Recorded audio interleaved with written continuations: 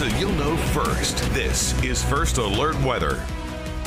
Going to be here before we know it, so let's take a look at that forecast. Titans come in town. It's a Sunday primetime game, 7:20 that kickoff. It's going to be a little cooler, so we'll have temperatures in the low 60s for tailgating. I think we're going to be dry as well. Some good news there. Cooling down into the 50s, so go ahead and plan on getting those red layers out for Sunday evening's game. For now, though, it looks great outside as we look towards the west. We actually have sunshine. We've had sunshine throughout the day. It's finally a break from those clouds. 70s our current temperature. We do have that dry air in place. Notice the humidity, only 26%. So we have dry air. We have a variable wind. It's been kind of shifting west and northwest at about 6 miles an hour. 68 in Cameron, same for Liberty. 69 for Leavenworth and Olathe. 71 degrees in Paola. We're at 69 for Lee Summit. 70 in Warrensburg. So that sunshine really warming us up. The trick-or-treat forecast, really tough to beat this one. If you remember just a few years ago, back 2019, we had snow showers and we were in the 30s. This time, 60s over the next several hours, eventually cooling into the upper 50s by 8 o'clock. So I think the kids can wear their costumes and you won't have to worry about those extra layers.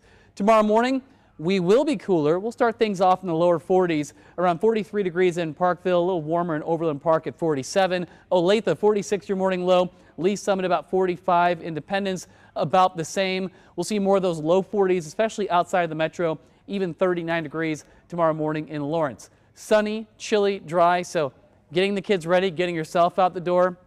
A jacket or coat in the morning. By the afternoon, you're not going to need it. In fact, t-shirt and sunglasses, because we will see that nice bump in temperature from those low to mid 40s early into the middle 70s tomorrow afternoon. It's going to feel more like a early or late September day rather than the first day of November. Plenty of sunshine, south wind at 10 to 15, so really it's going to be a comfortable day. Certainly warm for this time of year.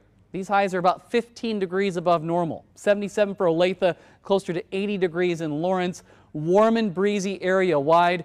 We'll see more of the same for your Wednesday and your Thursday as well, with high temperatures in the middle to even some upper 70s. The wind will also pick up, so we'll have wind gusts out of the south at around 30 to 35 miles an hour Wednesday and Thursday.